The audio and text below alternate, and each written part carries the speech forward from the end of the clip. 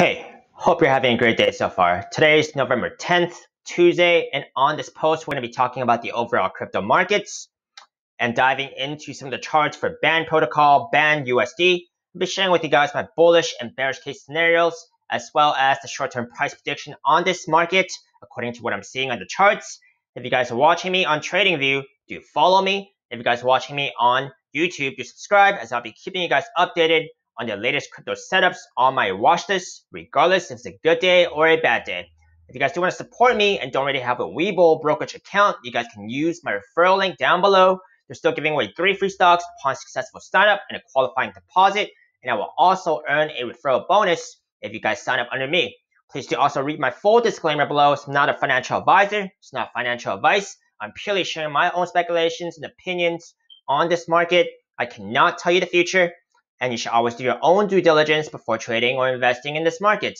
If you guys have any questions or comments, please do only leave them in the comment section below. I will not get to all the messages in my inbox, but let me know what you guys are trading, what symbols you guys are following, and I can share it. I can see if I can share my opinions and analysis on those symbols.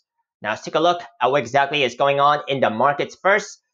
First thing I like to look at is Bitcoin dominance. I want to know if money is either flowing into or out of Bitcoin or altcoins. Now, Bitcoin dominance currently at about 64.7%, down slightly from yesterday. In this case, we do see that total altcoin market cap, total 2, is actually gaining more than Bitcoin. So currently about 1.35%, $155 billion market cap. And on a macro level, total altcoins are still above that magical level I've been talking about, which is the weekly 21 simple moving average. As long as price action is above that moving average, in my mind, I think we are still very much on a macro uptrend. You guys let me know what you think.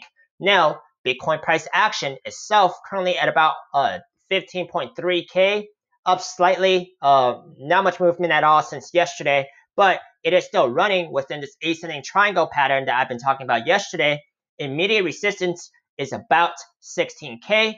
Ascending triangle patterns are generally bullish, and we're going to see if it breaks upwards like the odds are in its favor. If it does, I'll be keeping an eye out on the altcoins as well, because that could affect how altcoins move. Now let's take a look at BAND Protocol itself. First things first, I would like to know if price action is in an uptrend, a reversal, or a downtrend. Okay, so I'm going to take a look at the monthly time frame, because I would like to know these things I just mentioned on a higher time frame. And on the monthly, since we don't have a moving average that I actually use to measure what I just mentioned, since the price trading history is still pretty young, what I can actually do is basically just only looking at the candles that are available to us and the price action.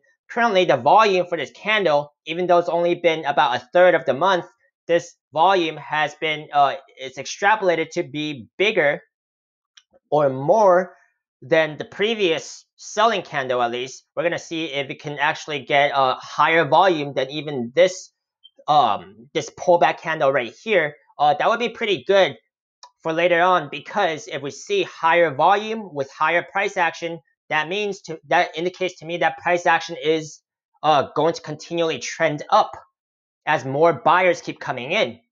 But we don't have a moving average that I use to actually measure what exactly is going on in here.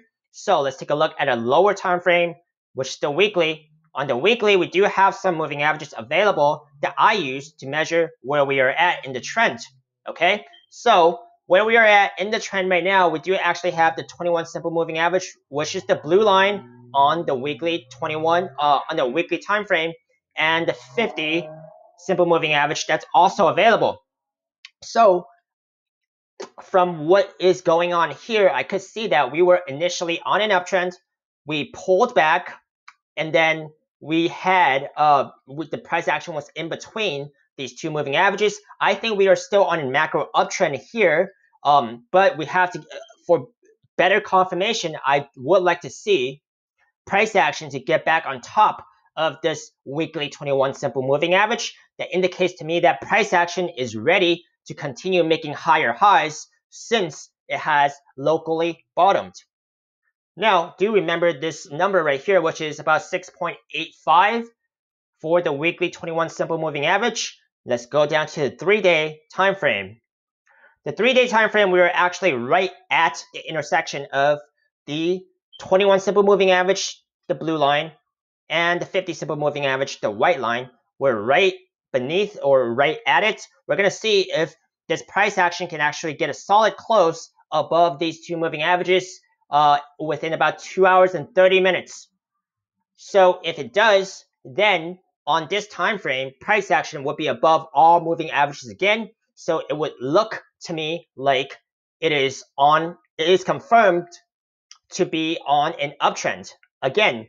But price action does have to stay above these moving averages. Now let's go down to the daily chart. On the daily chart, we have already came back up on top of all the available moving averages I use, which is the 50, which is the white line, the 21, the blue line, and the 200, the orange line. Okay, so we are back above all moving averages on the daily time frame. If we can actually stay above all these moving averages on a daily time frame, and for the moving averages to cross over each other, so the more recent moving averages are on top of the less recent moving averages. So in terms of 21, 50, and 200 in that order, then I am more convinced that we are on an uptrend and ready to keep going higher. So these are all the major time frames that I like to look at. Now, remember that we do have 2 moving averages or 3 moving averages that could be acting as resistance from reaching this Fibonacci retracement level. And let's go back a little bit from what I'm saying. Let's take it to the bullish case scenario. My bullish case scenario, of course, would be for price action to actually get back on top of all moving averages, and the next level of real resistance would be about here, 7.35. This is the Fibonacci retracement level. If you actually take a look on the 3-day chart, you can actually see there was quite a bit of support and previous resistance on this level. So it does look like it's going to be pretty strong resistance on this Fibonacci retracement level. So the bullish case scenario, like I said, would be for price action to actually get back on top of all moving averages on the daily, 3-day, and weekly time frames. We are already back on top of all the moving averages on the daily time frame. So just the 3-day and the weekly to actually keep an eye out on, and for price action to actually get back to actually get a 3-day close on this Fibonacci retracement level or above it. Because as mentioned on my past few posts about band protocol, I did mention that we had a double top pattern. So in order for this pattern to actually start looking bullish again, and for me to actually be convinced that price action is going to reverse, it does need to be at least the triple top right here, which is a lot more bullish pattern, or actually finish at the price action level above this Fibonacci retracement level. So that is the bullish pattern, and the next price target for this pattern will be about 7.35, at least this Fibonacci retracement level here, about 7.3 in this vicinity. Okay, this Fibonacci retracement level, about 7.3. That is the bullish case scenario. Always got to consider the bearish case scenario. The bearish case scenario is, well, we had just broke back on top of this neckline right here. If price action actually ends back down and below this neckline at about 5.45, that would tell me that price action is not able to reverse against this double top pattern, and price action may continue downwards from there. That is a possibility as well, even though I think it's less likely of a scenario, but always got to consider it. Well, I hope you guys have found this post helpful. Let me know if it did. Give me a thumbs up. If you guys did, let me know your thoughts, feedback, agreements, disagreements. Would love to hear them. Manage your risk carefully, and see you next time.